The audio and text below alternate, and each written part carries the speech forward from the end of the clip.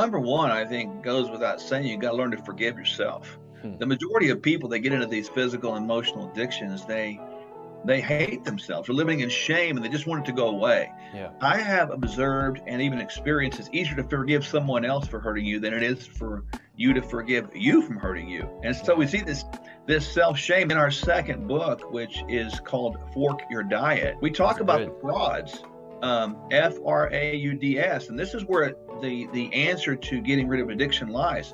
Frauds is an acronym: fear, resentment, anger, unforgiveness, disappointment, and shame. And when you lose the ability to know who you are and you begin to be defrauded, you don't know who you are, you hide who you are at this point, you forget who you were, and it becomes this whole different life that you live, and you end up saying things like, I don't even know who I am. Ready for some real and lasting change in your life, but not sure where to start? Take our 1-minute quiz and receive personalized recommendations to choose from. Go to sherwood.tv/quiz. That's sherwood.tv/quiz.